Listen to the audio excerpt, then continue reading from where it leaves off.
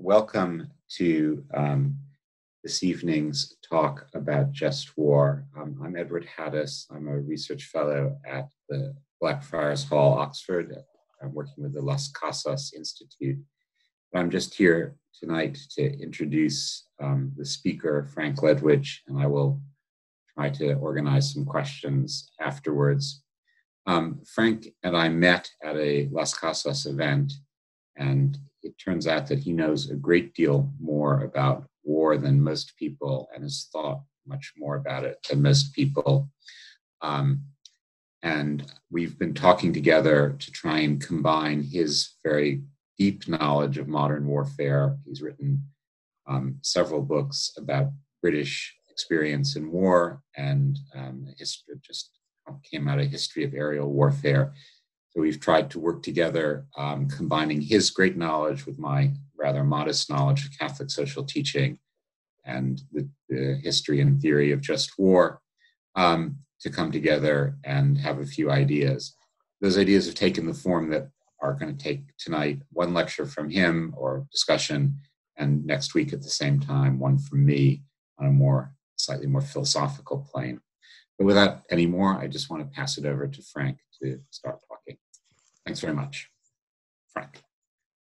Thanks, Edward. It's a real honor to be here. And just by way of introduction, and I suppose you might say qualification, I'd like to make it clear that this lecture doesn't really pretend, won't pretend and won't offer a solution, needless to say, to the justice of war or some new suggestions that represent any sort of philosophical innovation. Indeed, I have no expertise at all in the philosophy of war. There's some familiarity with the ethics from a practical perspective. And I'm certainly not, however, going to criticize those who do wish to offer a solution to the justice, the question of various questions various relating to just war. But I would ask for those in the just war world, and I suspect there's more than one in our little gathering this evening all over the world, at whatever time you are. It's evening here in England. I'd ask for those who are interested in this field to consider engaging deeply with those who are engaged in the practice of war. And that's something Edward touched on. And something I think that's perhaps lacking. And I've noticed in reading deeply on ethics, military ethics, and just war theory, particularly Catholic social doctrine on this, that there does seem to be a lack of this, of mingling, shall we say, between the practitioners of war and the theorists thereof. So I suppose one takeaway is from this, when we get into it, think of talking to those people, because they're very willing to talk to you. And soldiers, I was a soldier in several of the campaigns we're going to talk about. I was a reservist in Bosnia, Kosovo, Iraq. I also served as a civilian advisor in some other campaigns, all of them equally disastrous, really, Libya and Afghanistan. And those who have worked in this area of conflict are under no illusions. The older you get in this, the fewer illusions that you have. And the kind of people I think that we need to engage in this, the middle-ranking officers, are extremely well worthwhile engaging with. Let me give you an example. So I gave a talk in Shrivenham, which is the British equivalent of Fort Leavenworth in the US, or one of the war colleges, or all of the war colleges. It's where junior and more senior officers are brought to learn their profession more deeply and consider it for up to a year. And after a talk, a colonel and I fell to chatting over tea. And he said to me, he said, I can't remember what the context was particularly. He said, a lot of people ask me, and he was a colonel of infantry. So he's at the front end of whatever fights it is that we've been in, Iraq, Afghanistan, and so forth. He said, people ask me how many people I've killed. And my answer is, well, I haven't killed anybody. It's not my job to kill people. My job is to manage violence.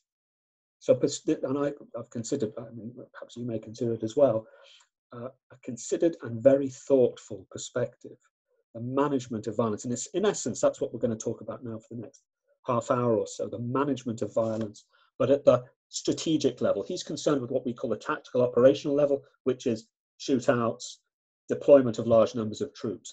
What we're going to talk about this evening, what I'm going to talk about, perhaps you might want to engage later, is that strategic level into which the justice of war fits. And I'm starting off here with Pope St. John's famous statement from the mid-60s.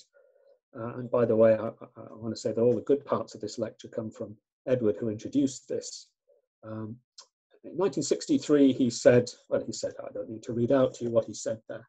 It no longer makes sense now, in the early 60s, to maintain that war is a fit instrument to repair justice. In other words, the idea of just war is becoming obsolete. And that's, again, to many of you, not something that is new. There is a requirement, as Father Roux here says, he may even have joined us. I think he may be in England now, but he's on the Truth Commission in Colombia. And I looked into some things he's written, and he said this, he says, please help us to stop this paradigm. It's time to build a new paradigm of war and just war, where the old ideas, which are Augustinian and Thomist, or at least considered to be, can be swept away after observing over the last 60 or 70 years a real shift in the nature of warfare. Or perhaps as Clausewitz, the famous German theorist of war, might put it, not the nature of warfare, the character of war, because the nature of war does not change. The nature of war is the killing of people, or violence, Schlacht, slaughter, battle, for the purpose of power, politic, as he would call it. The character of war, he would say, does change.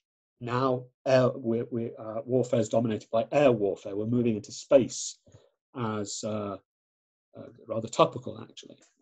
But we're also moving underwater. Submarine warfare, space warfare, air warfare is the character of war now from a technical perspective. But the character of war has also changed in terms of its impact on non-combatants more recently, to the point where the non-combatant distinction, which is to say the rule that professional soldiers are enjoined to comply with, which is that we do not engage or attack non-combatants, it has eroded that rule to the point where it's almost meaningless. We're fighting now, as you'll see over the next 10 or 20 minutes, wars amongst the people. But we're also in a situation now, and I could ask you this, the participants this evening, or this afternoon, anyone this morning for that matter, whether you consider that we, whoever we are, let's say for the purposes of tonight, the US, Europe and the UK, are we at war now? And the answer for all those countries is yes, we are. And we'll come to some of the granularity of that soon. And you may consider that the question towards the end, the old question, just war question, one of the considerations for decisions to whether when we go into a war, the jus ad bellum rules, that we have a realistic prospect of success, is no longer meaningful. To the point where now one of the discussions in war studies, in conflict studies, is whether the term success means anything, because most people now believe that victory doesn't. And therefore, meanings have shifted and changed. This is a selection of books. I'm not going to go through them, but these are people who are deeply engaging with this kind of problem now. And some of their ideas you're going to see over as we go on. These are people who experienced, every single one of them, they're all practitioners of conflict or conflict resolution in the case of one or two. They're people for whom the sheer visceral brutality of war is something which I suppose we've all seen, but they've thought very, very deeply about it. And yet, rarely in the discourse do I see reference to this kind of work. And even more rarely do the two sets of thinkers, just war theorists and these kind of practitioners, journalists, academics, soldiers, victims, come together. But we mustn't be under any illusions. It's one thing to say that things have changed, we're in a new paradigm. And I think we are in the early 21st century. But we all know, and the Las Casas Institute itself, named after somebody for whom savagery was, and the attempts to mitigate it were his meat and bread. It's a perennial in war. Just to give a few examples here, we have the 30 Years' War, 8 million dead, proportionately speaking, the bloodiest war in Europe's history. We have Goya down there, the Spain. So sometimes you get military historians or theorists speak about the Napoleonic period and that period just before it as not so much a golden age, but an age where combatants, focuses on combatants. And this simply isn't true. The brutality of the Spanish War is something that's been cost somewhere in the region of 250,000 lives, the great majority of non-combatants. That's just one war. The third bloodiest war in human history, and in terms of non-combatant casualties, probably the second most bloody war was that on the top right, which was contemporaneous to the US Civil War in China. It still resonates there, and those from Eastern Asia will know what I mean. It's the Taiping Rebellion, 20 million people killed. And then we move forward, of course, to the various devastations today. That's a picture down there, bottom right, of Mosul, where somewhere between 12 and 25,000 people were killed over the last 5 years, most of them non-combatants. So savagery is a perennial. It's not new. You don't need me to tell you that. It's not the argument isn't being made this evening that savagery is new or that attacks, deliberate or otherwise, on non-combatants is a novelty. It absolutely is not. But there are changes today. And that picture you see at the top, as some of you may recognize, is a rifle. It's the most common rifle you're going to see throughout the world. It's a Kalashnikov, in this case, an AK-47. Depending on where you go, you can buy one for around $100 in a conflict zone, but usually you're looking at a bit more. But the power inherent in that rifle is equal to the combat power in that unit you see down there in the bottom left. That's a platoon of about 30 men from the First World War, in this case British soldiers. The power in that rifle, the firepower, is the same, or produces roughly the same as that platoon. And you can buy these rifles almost anywhere outside the Western world, where arms are well controlled by and large. Some better place than other, of course. And the bottom right is a British soldier. He's posturing, as soldiers, sometimes young soldiers anyway, want to do, with all his weaponry. And he can call down or deploy the kind of combat power that a platoon of British soldiers in the First World War or the Second War, or any war really up to now, could only dream of, if they dream about these things. That the weaponry he has on him has a vast killing power. So these shifts are very significant in deadliness, and they do render combat and conflict more deadly, but also something which, in some ways, at the higher levels, more unlikely. We'll come back to that. Attacks on civilians, as I've already said, were often and have often been tolerated. There's nothing new in that. Attacks on civilians, there we have Badajoz.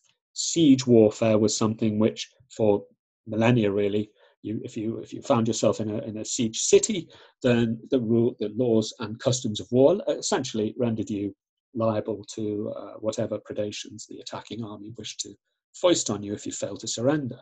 That siege, top left there, is the Battle of Badajoz, or Badajoz in Spain. Remembered in Spain, largely forgotten here, except by one regiment, the British Army, who ravaged and raped their way through the place when they took it in 1809, as I recall. And bottom right, Ypres, which was shelled to dust by the German army, amongst many other towns in the First World War, along with many of its inhabitants. And attacks on civilians were tolerated. They were part of war, but they were not the objective of war. This is one of the things that Edward and I have talked about over the last year or so, is they were not the object until relatively recently. And we're talking now into the sort of mid 20th century. So attacks were tolerated, but not the purpose of war. And that is something that is a change, and it has become ever more and far more prevalent over the last century or so.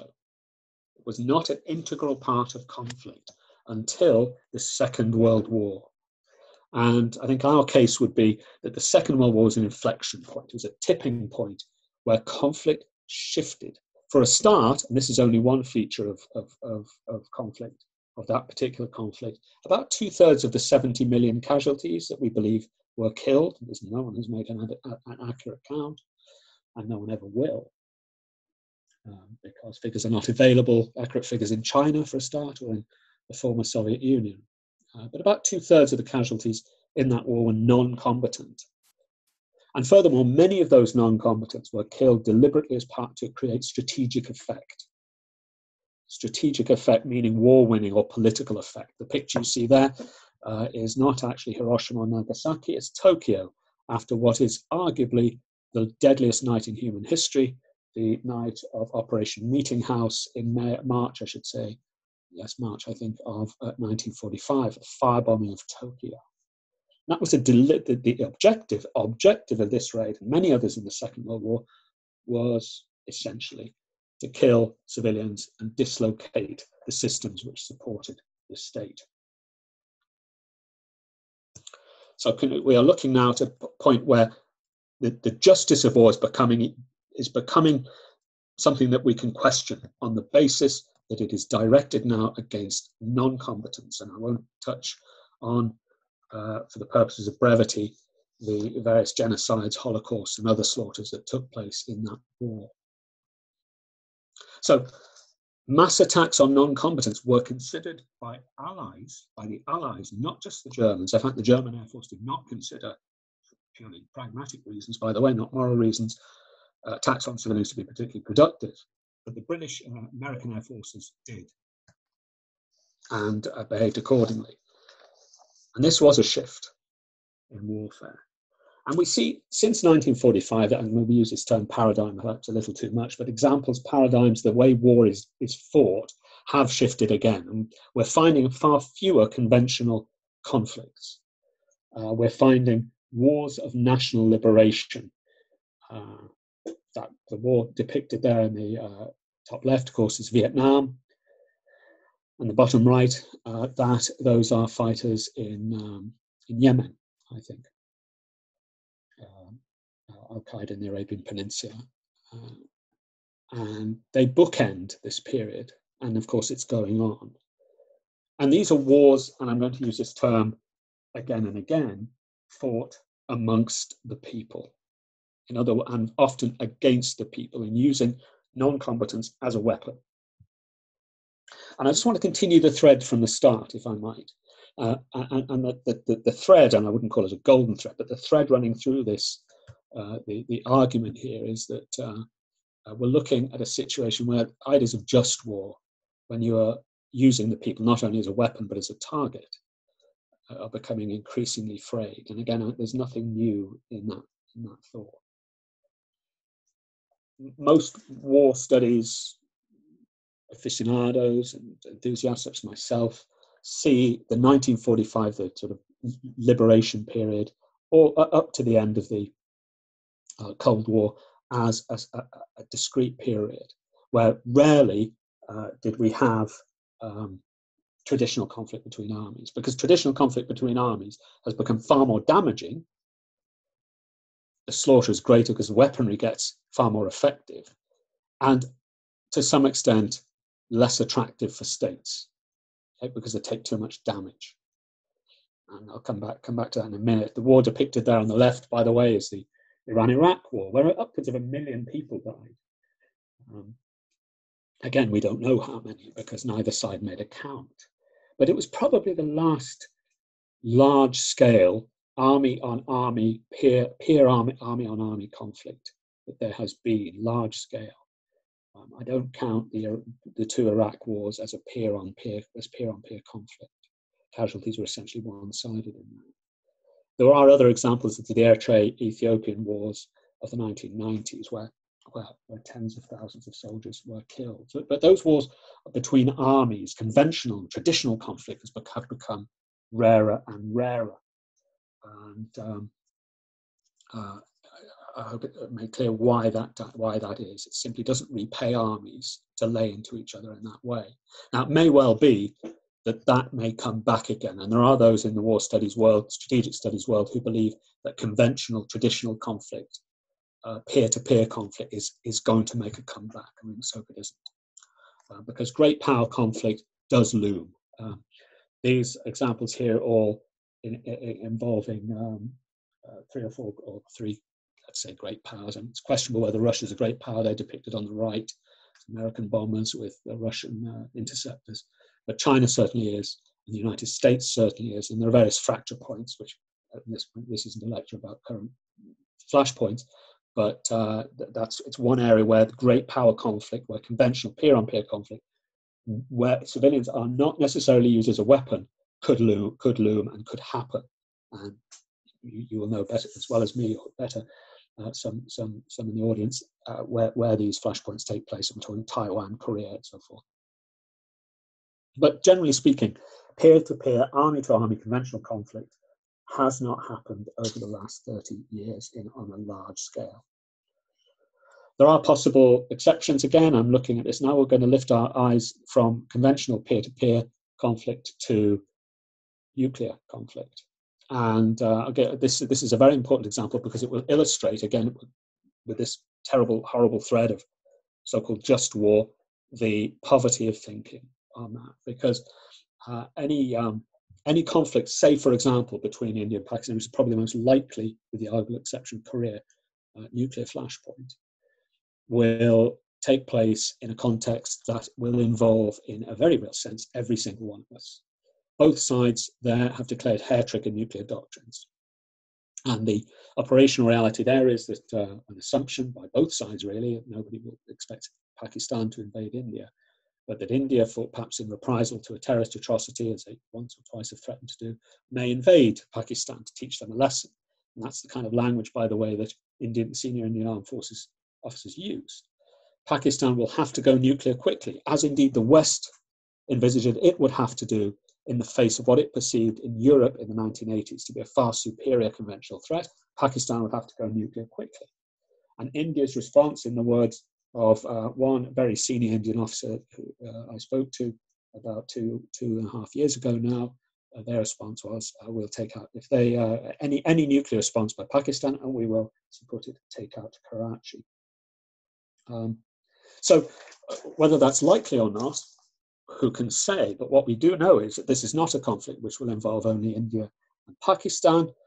It will involve and impact very, very deeply on the rest of the world. And this is a study of the consequences of an Indo-Pakistan nuclear exchange, of limited nuclear exchange, for crop yield in the Northern Hemisphere.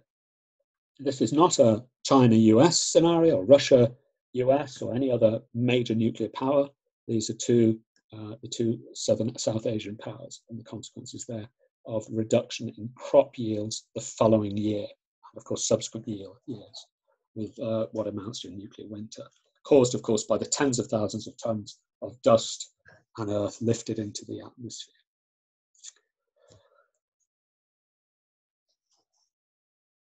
I've mentioned to you that conventional power conflict is unlikely, and we've had very few incidents over the last 30 years of conventional conflict, but it's becoming even less attractive. Caveat: potential for Indo-Pakistan or perhaps Korean conflicts becoming ever more unlikely because of the lethality deployed against armed forces by each other. I mean, for example, you see there top left are envisaged autonomous drones. Now, I have many friends who are army officers, and they will tell you that the survivability that they envisage on the battlefield these days is very, very limited. They do not expect to survive long. Infantry soldiers in, say, a European battlefield. And needless to say, that's something very familiar to their political and military leaders. And all these examples demonstrate the potency of contemporary military power, which makes peer-to-peer great power conflict unlikely for the simple reason that the casualties these people will take, or we will take, are so great. Hypersonic missiles, leverage of space power, allowing for precision. And in the bottom right there, we have the terrible scene at the Mittler Ridge, the Basra Road, Kuwait Basra Road in 1991, resulted from a few airstrikes on retreating Iraqi soldiers. And that's what happens with the kind of technology that was deployed in 1991. That kind of technology, you can multiply that by many times now. So the lethality of the modern battlefield renders it, I would suggest, unlikely that peer-to-peer conflict is going to happen. But this isn't a crystal ball session, nor is it a discussion of contemporary military matters. No, what we're talking about is conflict today, and the way that conflict today has developed. And I think this is something which bears especially on the just war tenets of proportionality, just cause, success, and indeed all the other criteria. This is the way that war is developing now. We have near-peer operations where various powers, or middling powers, let's call it, deploy high technology against each other in limited contexts. We have that happening today, literally today, this afternoon, in Libya, where Turkey and their proxies and the UAE and its proxies are fighting through and by their various armies in the horror that Libya is becoming. And one of the decisive factors, which isn't regularly reported, partly because it's simply too dangerous for Western reporters to go to Libya now, is the mercenary factor. Top right there, you see troops of a company called Wagner, and there are many more. That came from Wagner, is a Russian company deploying Russian soldiers, but for commercial gain. Wagner also there in the Central African Republic and the Sahel down in the bottom right. And these groups of proxies and militias of indistinct loyalty are becoming a common feature now of conflict, particularly in Northern Africa. But also now you're seeing that, or have been seeing that for a long time in Syria. So regular troops are backing off these kind of wars, which asks questions as to the role of the state. Now, I don't know the answers to that, but it asks questions as to where the state sits in decision-making with respect to the justice of conflict and getting into it. Now, Las Casas himself, of course, was, to put it mildly, no stranger to ideas of war amongst the people. And we are back in that domain where non-combatants have become the battlefield, and to a very great degree the tools and the weapons, as well as the targets. And these wars have become increasingly fragmented in the way that they proliferate, both internally, for example, Libya, and the way it has become a multi-sided war of proxies, and all with indistinct aims and shadowy purpose. Those of you from the US or UK may have heard the term, which is now very commonly used, of the forever wars. These used to be known as the War in Terror, or the War on Terror, or the War on Terror, Iraq, Afghanistan, now spread to Syria, Libya, and so forth. Many military operators and military professionals don't see an end to this. They see this as a generational matter, and it's very interesting. So I spend most of my time, professional time, teaching military officers and non-commissioned officers in the British Armed Forces.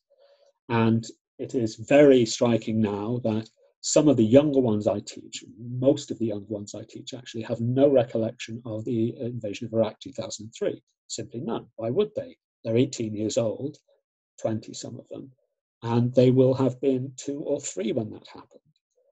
The first US soldier to deploy to Afghanistan, who was not born during 9/11, will be deployed within the next few months. And 18-year-old soldiers who were simply not born during 9/11. So these wars are becoming generational. That's why they're being called forever wars, and no one sees an end to them. And if you can identify a purpose to these, because most, I think most, not all, but most sensible military strategists find difficulty doing that, then I'd like to hear it. But there we are. That's perhaps a personal perspective. And what we also find, and we found this, I think, in Afghanistan, is we find existential war. War is apparently for its own sake. War for fighting's sake. We're fighting, for example, in Afghanistan. There's a very good and sound argument to the effect that the war in Afghanistan, from the British perspective, and certain other European nations, not all, who were involved there, the purpose of it was to preserve the armed forces as currently constituted, particularly the army. That's certainly the case for the British. Very controversial statement, but I'm not sure it's necessarily a minority view nowadays. So, in other words, the fighting there was driven by the necessity for the army to continue in its present form. In the words of one general, we need to use our battalions or we will lose them in cuts. And within all of these wars, whether proxy, mercenary, or conducted by national forces, the killing of civilians is sadly an integral part of it, because you're working all the time in a non-combatant environment. That doesn't necessarily dishonor the huge majority of professional, and this is the key thing, professional soldiers who involve themselves in these wars. Because very many, and you'll have seen this implied, of the combatants now in these wars are not professional and ethically driven operators.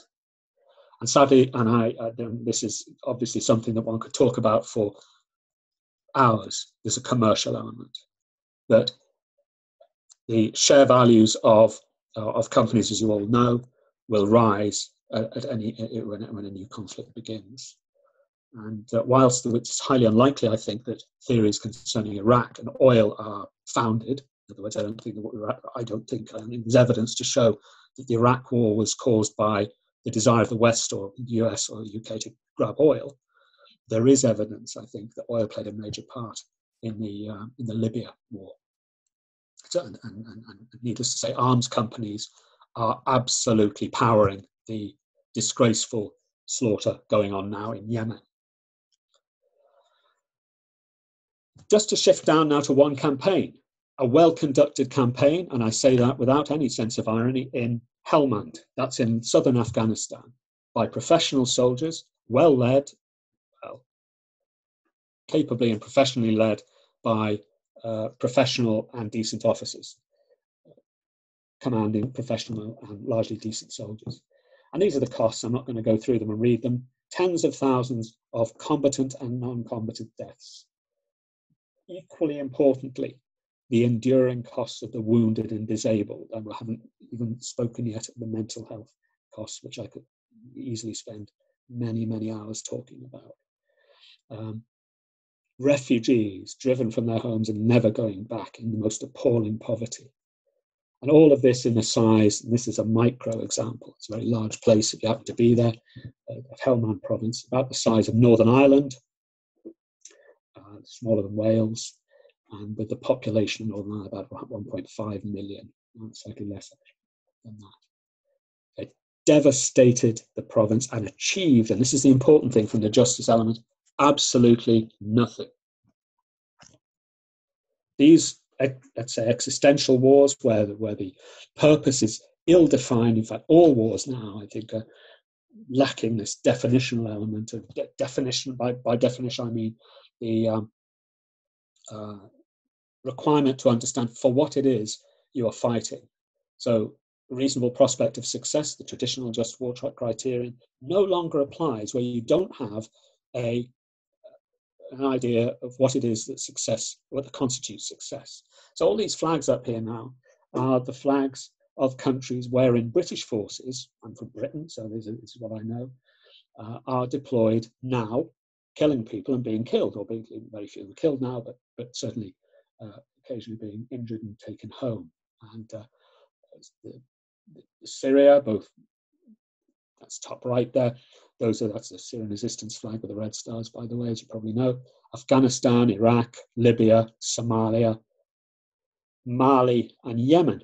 not too sure about Somalia, but I would not be a bit surprised if British forces are involved there. All the others, certainly British forces are involved. Now, I would ask the question to policymakers, would it be possible for any of them to tell us when these wars will end and for what it is we're fighting in any of those places? Only one of them has any kind of UN mandate now, and that's actually the one in Mali. But again, there are multiple campaigns against multiple actors in a very confusing combat environment where international efforts are arguably not making things, well, in fact, in many cases, making things far, far worse, such as in Yemen. And of course, these are driven by humanitarian rhetoric. There's a formal and ceremonial element that we're there to help people, of course, in many of these campaigns. In Libya, Syria, and Yemen, it's I would argue that the purpose for Western soldiers to be in these areas is essentially, or to a very large degree, commercial, and very many servicemen, by the way, would find this very, very, very uncomfortable. Libya, oil is an issue, not perhaps for the UK, but certain other Western European countries. Syria, weapons, the weapons trade, proving element of weaponry. If you have an aircraft that has conducted airstrikes, such as a drone, it's far easier to sell that item if it's been in combat. Same applied, by the way, in Libya. I could give you some granularity on that. And of course, above all now, Yemen, where the priority attached in the case of the UK and the United States to weapons sales to the regime of Saudi Arabia is what's driving much of the civilian slaughter there. Whether conflicts are driven by supposedly by religious motives, of course, highly questionable, or ethnic, even more questionable. Usually the power interests, and then of course there's a simple geopolitical purposes, such as in Yemen. Yemen's in a very, very important position in the world. Not perhaps as important as it was in the days when the Suez Canal was defended by British guns. I'll move on. The response we have to this new framework, of course, is currently extremely inadequate, legal and ethical. We do have an existing ethical framework, the Geneva Conventions, particularly Common Article 3, because the Geneva Conventions only apply in those conventional wars, state-on-state wars. They don't strictly apply in non-state activities, and the additional protocol, one of the additional protocols does, but the Geneva Conventions don't, only one article does. And all this is in the context of wars against and amongst the people. We do have ideas of courageous restraint. Those ideas are controversial in soldiers who are quite understanding, make the point that we're in the business of managing violence, but we also have to defend ourselves. And that tension became very, very, as recent conflicts became very, very intense. And unfortunately, reality worldwide is, it must be said, prevailing over the hope enshrined in the Geneva Conventions and the various other international humanitarian frameworks. We are finding that the way war is being conducted now is outstripping the ability of the international community, if we can call it that, to respond. So new approaches are required. Well, never again war. That's the pacifist approach, of course. It's espoused, and I'm quoting here, Pope Paul VI, as I recall. Just war theory now, it is without question, in the words of some commentators in 2016, truncated and minimalist. I think that's true. We do have a requirement now for scholars of war, theologians and ethicists, and practitioners, academics, to begin to work together, perhaps outside the framework of the state, to develop new ideas. And we see, by the way, this kind of new ideas developed in the cyber domain, where cyber ethicists and lawyers have accepted that states aren't going to get together and do things. So what they have done is they've got together and something called the Tallinn rules. They've developed a series of proposals to regulate cyber war. Very sensible, well thought out by some very sensible people.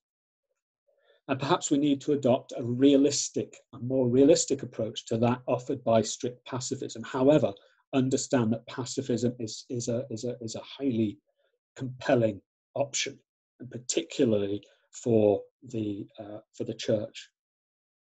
However, I am going to leave you now with just about 40 minutes to my limit here, but I'm going to leave you with a dilemma for those who are tend to the pacifist, and it'd be very interesting to hear your response. And you've all heard this is perhaps there is a rhetorical question that's all put to all pacifists, isn't it? And that is, which pacifist would not defend their children if they were attacked? And to some extent, that's a very similar argument, isn't it, to the ticking bomb scenario in the torture debate. It raises false dichotomies to some degree. But however, I'm going to ask you this. I'm going to put you in this position here because pacifism is very attractive, and it's all very well to say that the just war paradigm, the just war framework developed over 1.5 millennia, perhaps even 2 millennia, is now obsolete because of the way war is going, this fragmented and inchoate framework of conflict and wars amongst the people. But I'm going to put you in this dilemma now, which isn't a ticking bomb or would you defend your children? It's this. So here you are, and I'm going to show you a very short video. I'm not one for giving trigger warnings. There's no blood or mayhem, blood or carnage on this. There's a little bit of mayhem. What you're seeing now, what you'll see in a minute, is a dilemma faced by one of my students who was guiding the missile on this attack here. And what's happening is that angle is you see here is the top of a building. Here is a crowd, and you're in a drone. You're in a drone, and the drone has to make a decision. And this is a decision for those who are flying it, not their commanders now, because they have the last word as to what to do next. And because what's going to happen now is you will see 2 men walk to this corner. They will give a speech. And what they're going to do then is they're going to bring out somebody else. And they're going to kill him. And this is Islamic State in Raqqa in 2016, just before they were defeated. And they have forced hundreds of people to gather and watch this. So the team have to decide, A, are we going to do this? B, will the missile that we fire, that we're going to aim at the apex of that building where these 2 guys will go, will that missile fly over the parapet and kill some in the crowd? These are RAF crew people. Their orders are 0 civilian casualties. What do they do? Hopefully, you will see.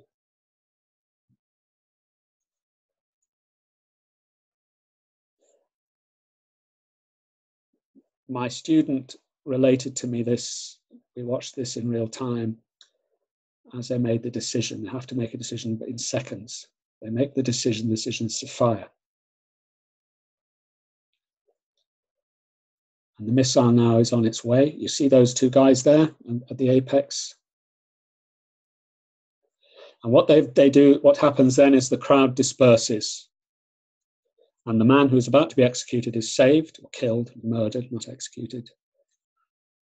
And there's also an informational aspect to that too. So I would ask you, would you have taken that shot? And if not, why not?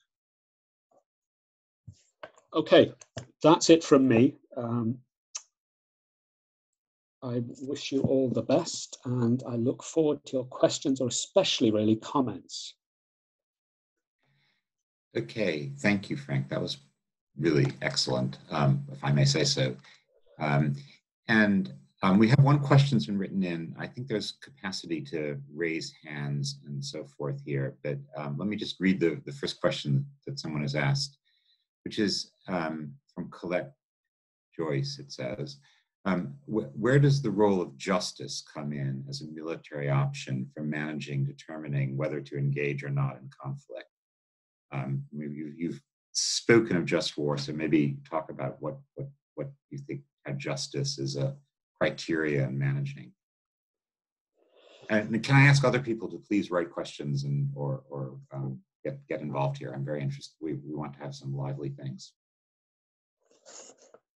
Well, I'd like to answer that or start that by coming down to the tactical level, which is the level at which soldiers operate, or most soldiers operate. So let's take that last short video as an example. Of course, one could ask what one means by justice. Your justice might be my atrocity. But the soldiers or airmen who fired that shot, it was their choice to do it and take that risk. They would say that absolutely they were motivated by justice. Now, that's at the sort of colloquial, personal level. We see, however, so that's at the tactical level, and time again, you hear soldiers, sailors, airmen, marines, indeed civilians, talk about what's right and what's wrong. It's right what we did. We did our best. We couldn't have done any more. And they will talk about the atrocities committed by the enemy and whatnot. But at the higher levels of state, we see that narrative deployed time and again, don't we? And the most compelling example of that is humanitarian intervention, where it is right, is it not? It is right and just that we use the force that we have at our disposal to intervene on behalf of those who are at risk of being killed or being killed, or indeed, in some cases, driven out of their homes, and sometimes in reprisal. And the trouble is, that's of course a siren, almost literally a siren call. It's a call leading us to the rocks, because not a single humanitarian intervention over the last 20 years, arguably, not excluding Kosovo in 1999, has turned out to produce I would suggest to you, a just outcome. Libya did not. I could talk in detail about Libya or Kosovo. I would suggest the production of a criminal narco state in the center of Europe, where one portion of a community, namely 10% of it, is marginalized and victimized, is not a just outcome. I'm not a philosopher, so teleologies and purposes I'm not equipped to talk about, but from the empirical perspective, when I hear politicians or generals talk about it's right to do this or it's just, and I start looking for other reasons very quickly. And also as Clausewitz said, war is the province of friction, and friction means some things that you can't predict. It's millions of moving parts, the cumulative impact of which cannot be foreseen. And that's why humanitarian interventions over the last 30 years, driven by ideas of justice, have largely failed. There is one exception, which is Bosnia in 1996. That's was a very limited operation. So it's such a huge question, or such a huge point. Where does justice fit in? And if the question would like to come back on that, or perhaps narrow down what she means or he means about it, then that would be good. But those are the words that come to my mind. There's the sort of personal elements of justice, but also the more strategic elements. And it's a siren call, I think, when the consequence, of course, is the deaths, disabilities of thousands of people, and the ruination of what might be a stable but highly unsatisfactory affairs, but at least a stable set of affairs. That's where last resort, of course, comes in. The last resort argument, to my mind, by the way, just simply isn't addressed anymore. We have the ability to do something, therefore we do it. There's a determinist aspect to contemporary strategy. I think it's extremely distressing. It's a very bad development over the last 20 years. Anyway, I'm just babbling now. So well, we've got some very good questions here. One of which, the first one is you refer to conflicts between states, but often the just war paradigm is used in relation to liberation struggles. For example, the violence used in South Africa. Do you have any comment on liberation struggles and whether there's some more justice in that kind of violence? Well, to be candid with you, it certainly appeals to me. Speaking personally, my grandfather was in the IRA in the 1920s, I hasten to add. My wife's grandfather was a partisan in the Albanian hills during the Nazi occupation. It's very appealing, and the question, of course, is much the same as any other question concerning the rectitude of conflict and the justice thereof, is what is your outcome? And we see liberation struggles, again, producing variable outcomes. You mentioned South Africa. Well, it's very difficult to argue that is not a just struggle. But it's an exceptional struggle. I challenge anyone to come up with others. I mean, I've seen now five very close quarters. One, Bosnia, Bosnia, Kosovo, certainly Libya, Afghanistan, arguably, Ethiopia, Ireland, arguably. The ways those conflicts were conducted were unjust, I would suggest, and the outcome certainly unjust. So there seems to be a danger here of rhetoric of justice ending up not serving justice, and that would probably extend liberation struggles also to some extent. Yeah, I mean, but then doesn't one also have to take into account, to be fair, the question of last resort? In the apartheid struggle, that was a last resort. Everything else was tried, and the international community, such as, if you can call it that, wasn't willing really to put the requisite pressure on the South African government until far too late. But then one has to ask: was it the armed struggle that brought South Africa, the white South African government, to its knees in the end? Maybe it wasn't. I'm not really equipped to say. It's a long time ago, and I've never studied it closely. Good. But one hesitates, doesn't want it, liberation struggles, because now liberation struggles are all too often intended to draw in outside powers, and the drawing in of which produces chaos. The Syrian case, of course, is the most egregious at the moment, where the democratic Syrian resistance at the start was a entirely just cause. They took up arms quickly, but we see how that devolved. They were fighting an extremely ruthless, vicious regime who almost immediately freed every jihadist they could find in their jails in order to turn the revolution inside out, which is what they did, to produce 500,000 dead and shattered polity. So liberation struggles such as South Africa, yes, but that's an ex post facto judgment, I suppose, and it's questionable whether the armed struggle produced the effect that it did. But I'm finding it difficult to see any other liberation struggles that have worked in that way. And of course, recent studies have shown that it's non-violent action that produces effect. I didn't touch on non-violence at all. It's not my field, but I think some very, very compelling studies, and one doesn't need to read very far in Pax Christi documents to see that. It's non-violent struggle internally that produces results in the end. But I'm very willing to discuss that with people who know more about it. So another question from another slightly different angle, which is on the conventions of war. The question is asked, is it the case that if we create new, more comprehensive conventions in the current Geneva Convention, that states would just go to ever more devious lengths to get around these conventions? Yeah, I think that's a real problem, isn't it? That I remember when I was being trained, my trade was as an intelligence officer, and one of the trades we have is interrogation. And this is in the early 90s. We were told, here's the Geneva Convention, Third Geneva Convention on Prisoners of War, learn it inside out, know the detail. I want you to know all the details. Why? So that we can find ways to get around it. It was only applicable. In those days, we were thinking we were going to be fighting the Russians and what have you. Obviously, things change later.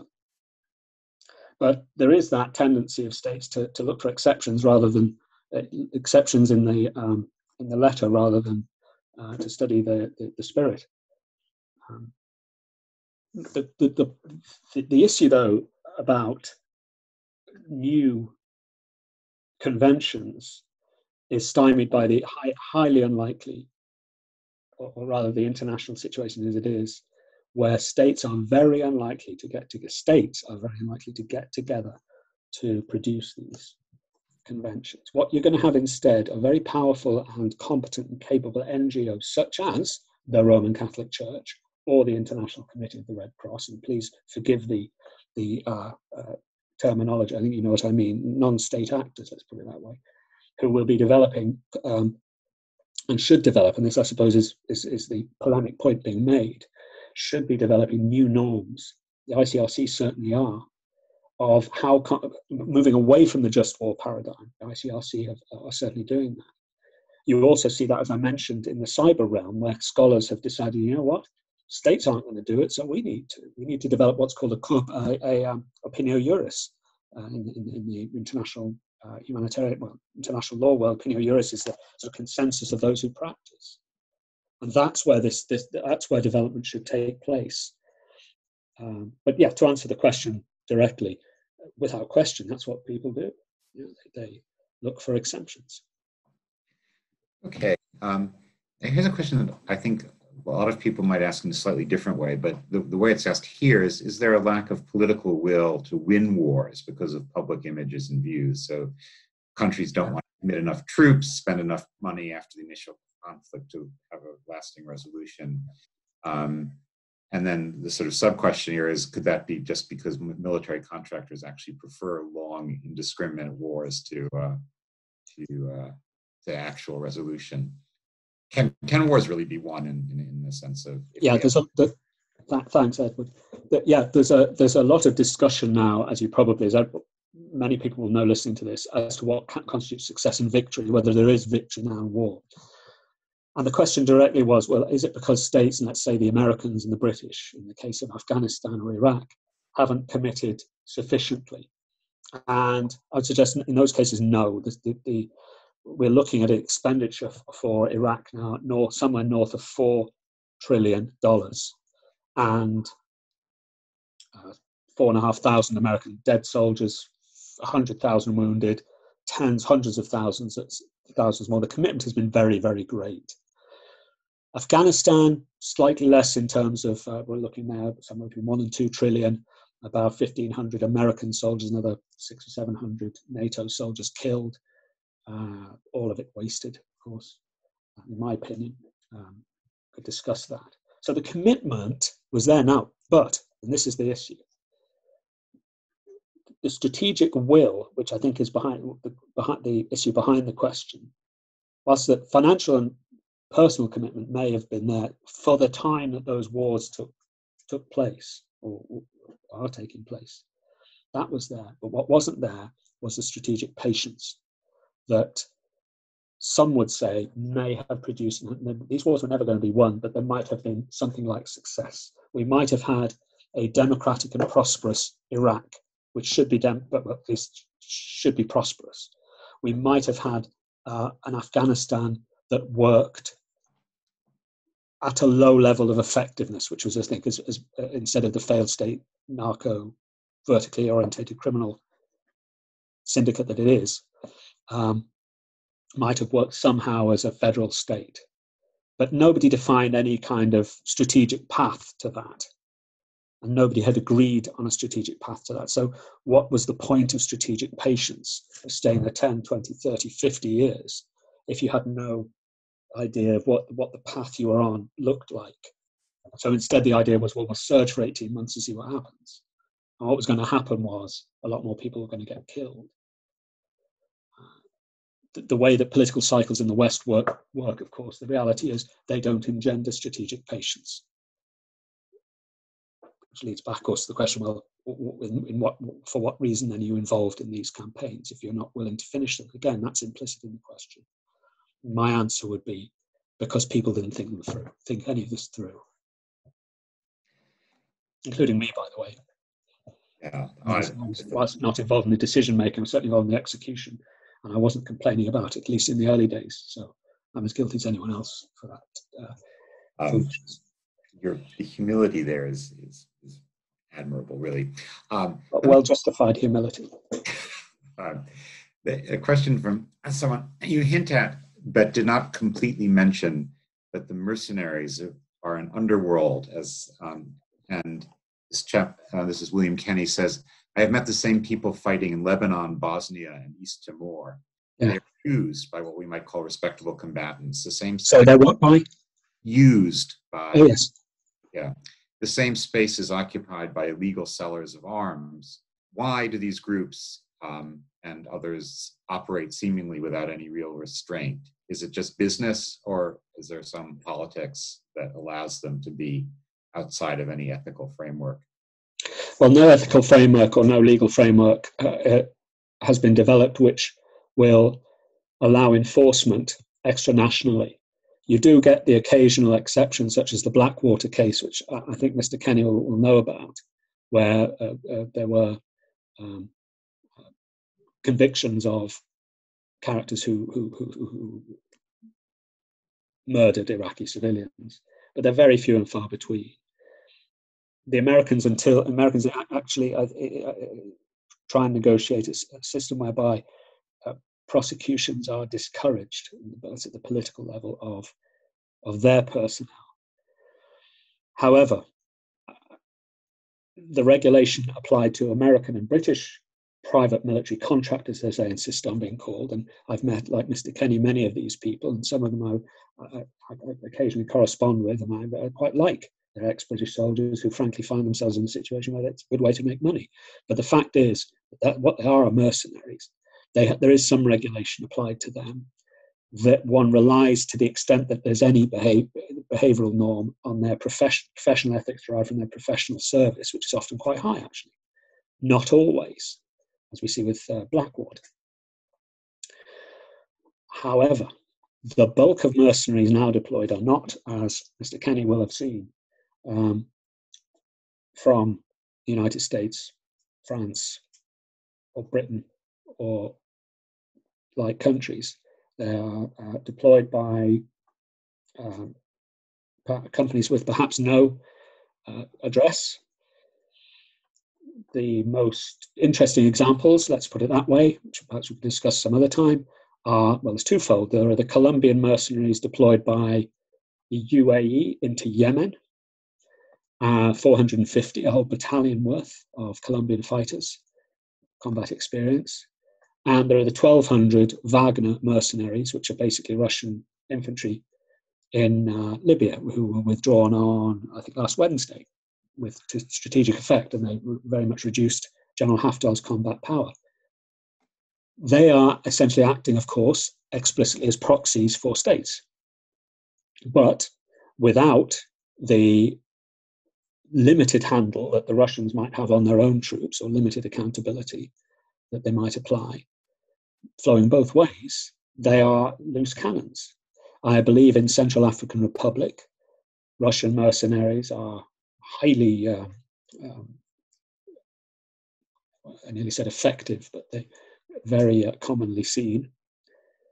And the issue is accountability. Now, the way around that, of course, is for states to take hold of their citizens and their companies and regulate them properly. And there have been moves to do that, particularly after some of the scandals in the West concerning West African British mercenaries in West Africa. But nothing's come of it, really. It is a chaotic world. And there are some theories today. I mean, I'd urge those who are interested in this to read an excellent book by a fellow called Sean McFate called Goliath, and it was there on one of the slides.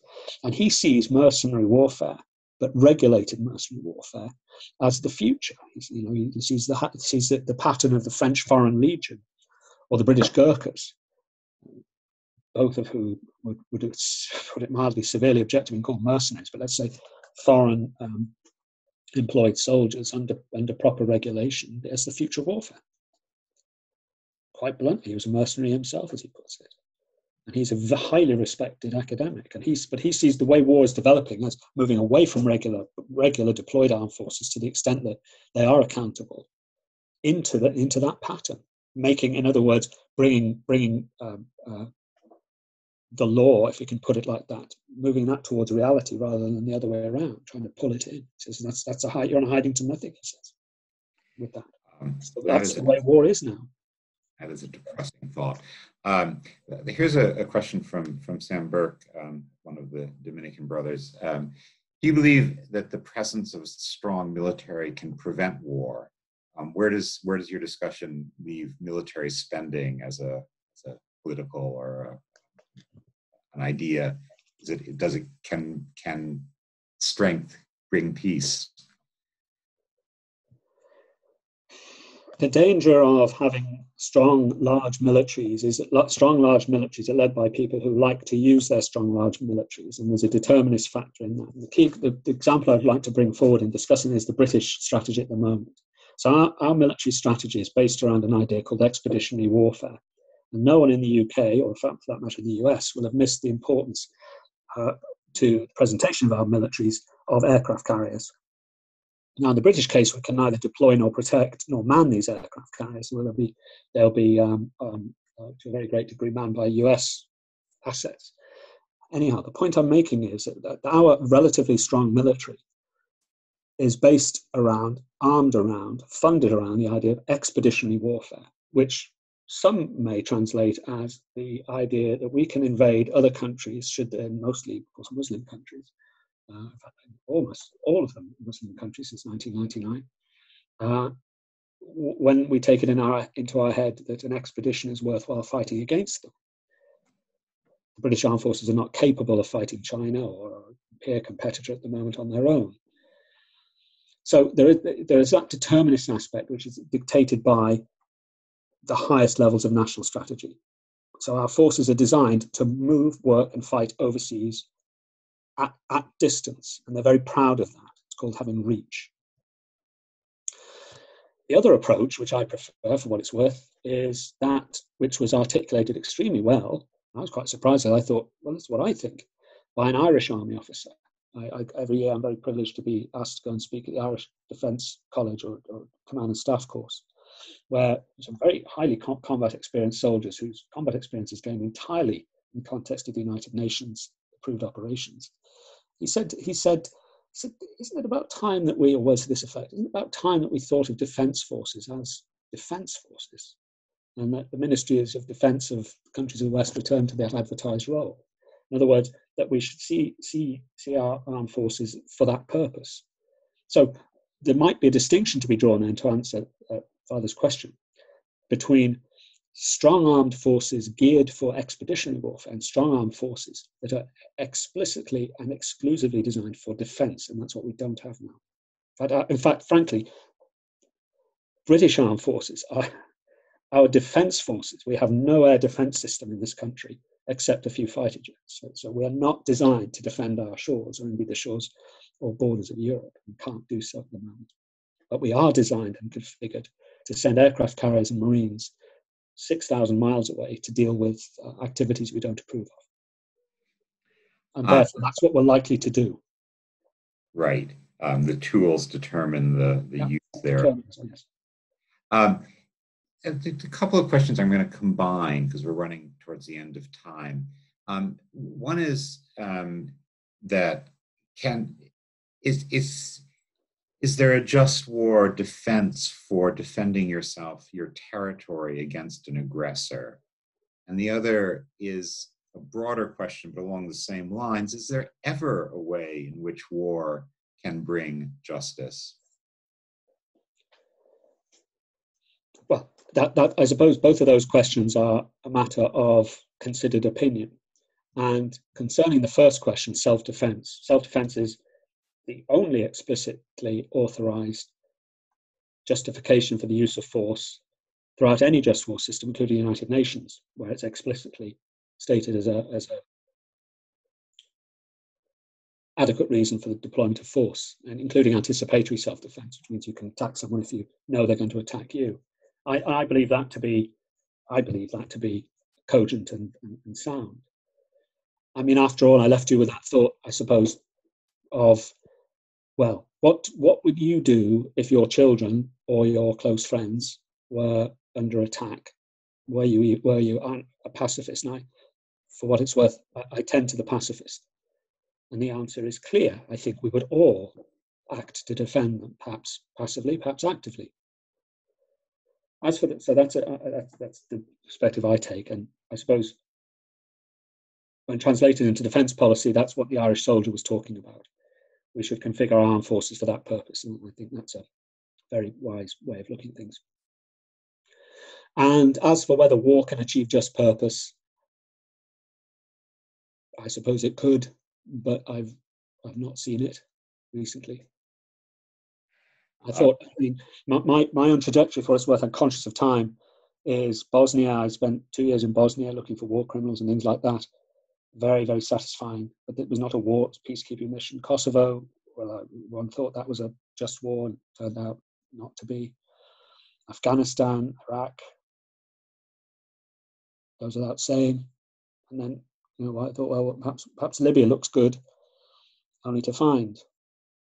So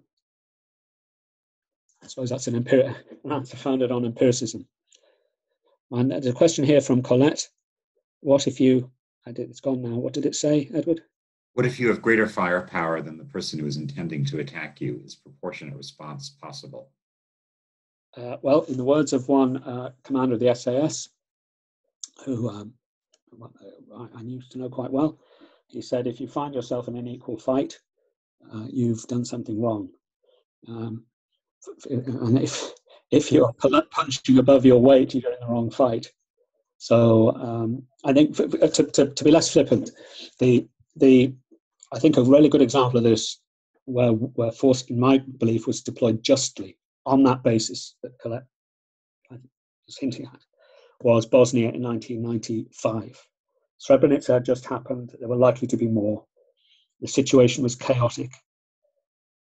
And NATO, in a period of a week or 10 days, deployed huge firepower against an inferior opponent to achieve what I think even now one can see as a just outcome.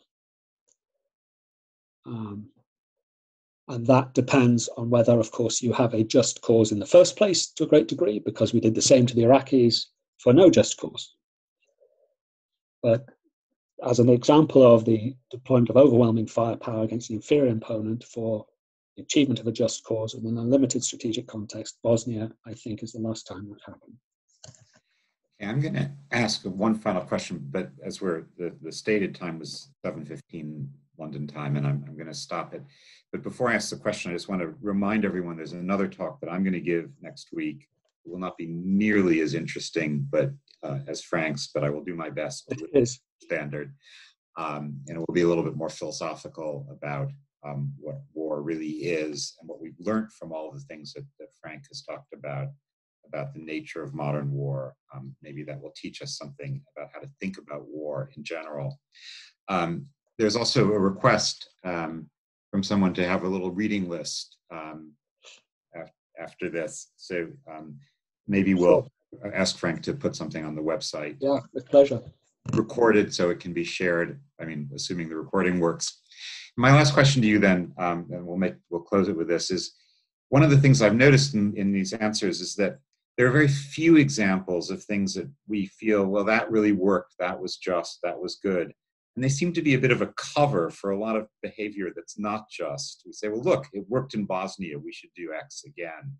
Do you think that there's a kind of bad lesson that gets learned from the rare successes that we can cite in war? We want to generalize to make them more common? A bad lesson? Yeah. What bad lesson have we learned? Yeah, whether we learn, we tend to think, or we claim war can be just because we can find some examples. Well, I suppose what we should have learned is that the possession of excessive force and the tactical success obtained by the deployment thereof is independent of the justice of your cause, which needs to be defined before which needs to be conditioned to having a realistic path beyond the use of that force. In other words, this is just strategy, basic strategy, and a full understanding of the costs and time it's going to take. And time and again, you see senior military, I mean, the best example is Libya, where I think, to be fair, many military officers had learned the lesson of Afghanistan, but politicians hadn't. So that what happened there was that, and by way of anecdote, a very brief one, is that the Prime Minister ordered his Chief of the Defence Staff, General Richards, a very fine person I met several times, to keep his mouth shut, because General Richards was rightly pointing out that we need a plan for afterwards, and we might need to consider what we're going to need to deploy and for how long, and that we might not have the resources to do that. We should think about that before we really start doing it. He was told, you do the fighting and I'll do the talking, words strongly to that effect. So I think a lot of very senior military officers, particularly those who've been through Iraq, Afghanistan, and to a lesser extent Libya, will consider this kind of stuff very, very deeply nowadays in the West, the Western Europe and North America. And we've got some very good military leaders scattered about. We've also got others who consider armed forces something that needs to be used, which is the other. Right. So perhaps if you want to, you can learn the right lesson, but if you're a politician, you don't necessarily want to learn. Well, yeah, because they have so little. It's not malicious or maleficent in any way, or they don't have the experience. I mean, Cameron had never been involved in that kind of operation, either at the political or a tactical level, and he was drawing on literally no experience, which is not a problem that beset the politicians of the 80s, 70s, or 60s for obvious reasons, or even the 90s to a lesser extent. Good. Okay. Thanks very much. I thank you all who are still here with us. I thought that was a great presentation, Frank, and we'll call it an evening now. Thanks very much. Thank you. It was a real pleasure. Thanks, everyone.